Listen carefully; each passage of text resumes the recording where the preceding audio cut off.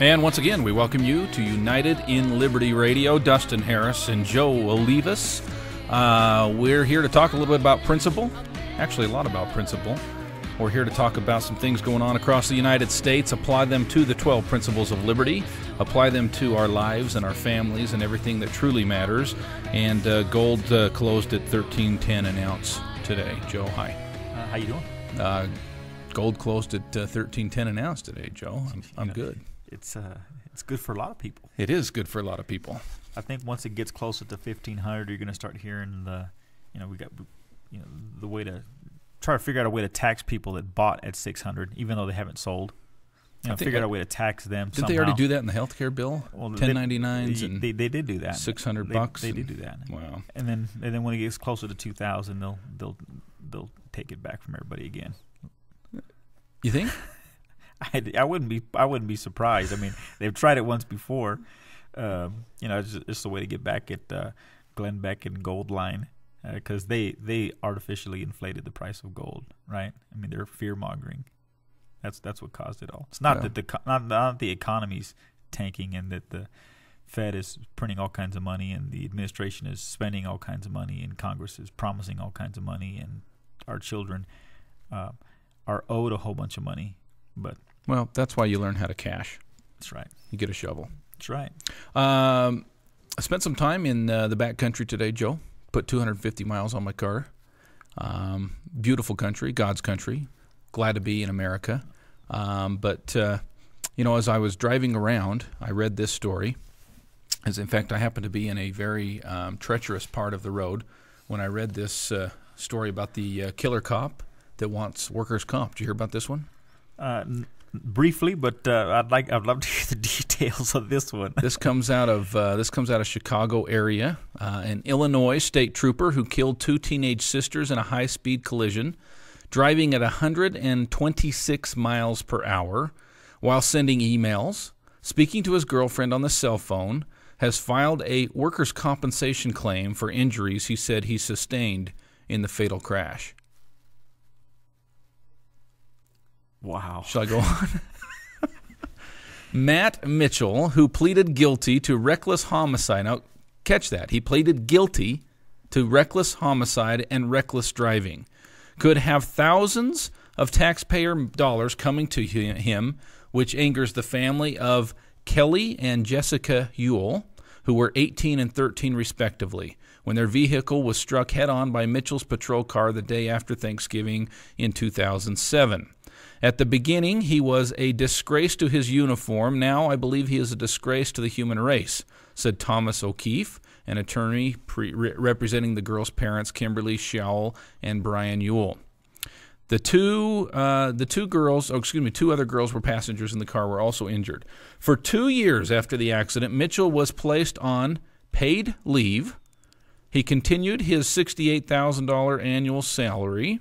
Mitchell pleaded guilty last year as part of a deal while prosecutors were served 90 days probation, never seeing any jail time. Wait a minute. What kind of deal do you need to cut? I mean, was there a question of whether or not he did it? Well, honestly... Did the girls jump in front of the car? Doesn't say that, Joe. Okay. On the day of the accident, Mitchell was responding at a triple-digit speeds to the scene of the incident, at which troopers were already present. Okay, so in other words, this wasn't a high-speed chase, as you would think. He was coming to the scene of an accident where there were already troopers present, but he had to somehow go 126 miles per hour on his way. He's sending emails, and he's talking to his girlfriend on the phone. His car jumped the median, struck the car in which the girls were riding. Days after, he pled guilty in a criminal trial. Mitchell resigned from the force and denied any responsibility for the girl's death in a civil suit brought by the family against the state. This man has no shame, Keefe told ABCnews.com. He had no shame when he changed his story, and he insisted he was not responsible for the crash. And he continues to have no shame now. That's gall. Keefe said that because Mitchell was a state employee on the job at the time of the crash, the family civil case is tied up in a special court of claims, and a jury will never hear the case. Mitchell injured his legs in the crash, but the lawyer would not specify what treatment he needs or has already undergone. So let me set the scene, Joe. We've got State Trooper. He's on his way to the scene of a crash, 126 miles per hour. He's emailing, talking on the phone, jumps the median, 126 miles an hour, kills 2 girls, injures 2 others, and now he wants workers' comp. Wow. Why do I bring this up? As our listeners know, I've talked incessantly about texting while driving. I think we put a newsletter out with a column regarding that. I have strong feelings about these texting while driving laws, or talking on your cell phone while driving, or putting on your makeup while you're driving, or whatever it is you do while you're driving. But as I was reading this story while I was driving today, the thought came to me that we've got this problem in the United States where we try to legislate everything that comes down the pipe. And here's the thing, Joe. In my opinion, the Founding Fathers, I think, set up a rule of law in which people should obey common courtesy. They should obey morality. They should do things that are right because they're right. But should they be against the law? That's a good question. It's something we could go into. I don't want to necessarily talk about the legality of morality here, but I do want to talk about the texting while driving, or the predecessor to the actual crime. Do we prosecute the crime? Do we prosecute what happened before the crime? That's the question. Well, I mean, the fact that he was texting while driving, take that out of the equation altogether. I'm surprised that this officer, was being still on paid leave. I'm surprised that this individual feels himself not responsible for the accident. I don't care if you're a state employee. I don't care if you're a private citizen. I don't care whether you're texting or not. If you're behind the wheel and your vehicle strikes another vehicle, it is your fault if you strike that person, if you strike that other vehicle. So for this individual to go ahead and make it seem like he has no responsibility. I mean, again, we talk about principles on a regular basis, and principle number 10, all mankind are created with the ability to choose and each have responsibility for their own agency. It was his choice to put his foot on the... I mean, it was the scene of an accident, and I hate to sound cold, but it was an accident. Nobody was going anywhere. Right. The people were already...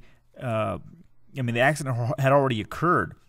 There were already troopers on the scene. So why does this officer feel the need to make his own choice and to go ahead and arrive at the scene at 120 plus miles an hour? Right. Well, that natural consequence or the natural result of that act is that you are at risk for an accident. And because he was the one that was behind the wheel, and because an accident occurred, and because deaths occurred as a result of his accident, he must accept responsibility for his own agency.